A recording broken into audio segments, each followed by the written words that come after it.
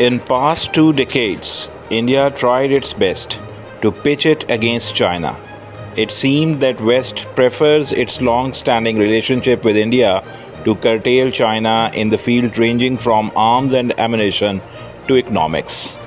India in last few years, given the economic progress and its close relationship with the West, India was trying every possible option and taking every available opportunity to confirm its status as permanent member of Security Council of United Nations.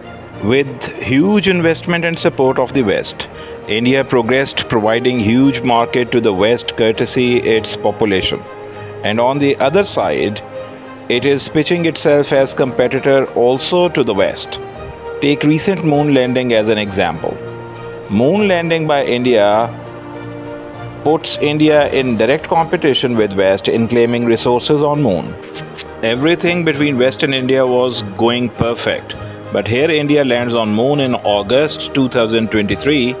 In the next month of September, West raises a serious case against India. West claims that they have reliable and actionable intelligence evidence against India and also claims that India is seriously breaching sovereignty of Canada. Allegation on India is serious, and claim in the allegation is murder of a Khalistan movement leader Hardeep Singh Najjar, living in Canada, who allegedly has been victim of target killing by assailants originating from India, who reportedly were Indian government agents. Notably, in May 2023, another Khalistan movement leader was killed in a foreign land, Pakistan, a killing similar to Najjar's murder. Khalistan movement is a separatist movement by Sikhs to claim their separate homeland from India. Genocide of Sikhs in 1984, post-death of Indian Prime Minister Indira Gandhi, is part of Indian history, which cannot be refuted. After 1984 massacre, Sikhs started migrating from India to Canada, and now Canada is home to world's largest Sikh population outside India, and ironically the home of separatist movement of Khalistan.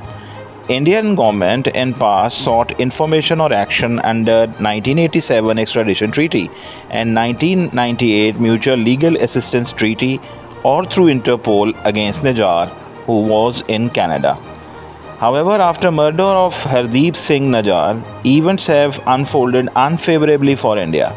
Canada, USA, UK, Australia, New Zealand are on one side, united against India, demanding assistance in finding the killers. On the other hand, India not only refuses but also has suspended the diplomatic relationship with Canada. Question is, what would happen?